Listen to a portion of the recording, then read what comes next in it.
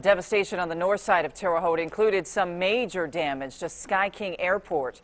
The airport, located just off North Clinton Street, received some incredible wind damage. You're looking at the main building at the airport. A large section of a brick wall on the south side of the building crumbled, and then several large areas of airport hangar roofs were ripped off.